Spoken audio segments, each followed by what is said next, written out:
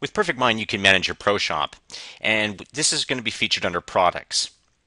So under Products, there's a few views that you can select from. These are lists that will show different products, whether they're all or products available only to members through your website, or public products. If you have an online store on your website, it will show anything that you want to be public facing. There's also a view called Needs Reordering. We'll get to this in a moment. This will show you any products that have reached their reorder point or less. So to add a new product, simply click the New button up here.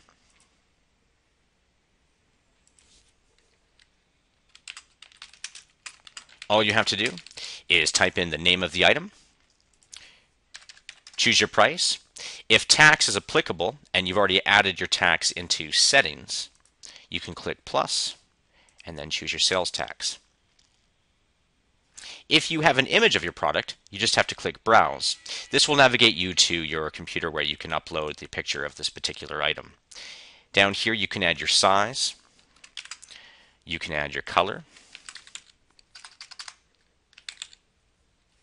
and you can also link this to a particular vendor if you want to track who you're purchasing these items from.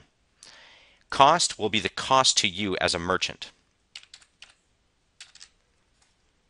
And here you can select the available quantity on hand and then your reorder point.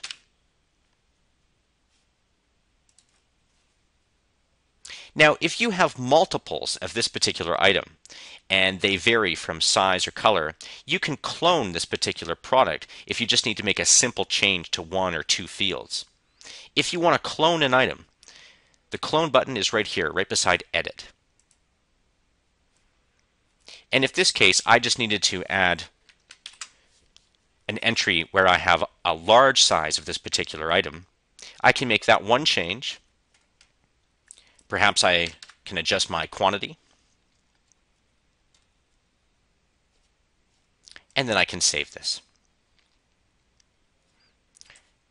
This gives me the ability to add two items very quickly to PerfectMIND. So again, based on my reorder point, I now have a view that will list me all of my products that have reached their reorder point or less.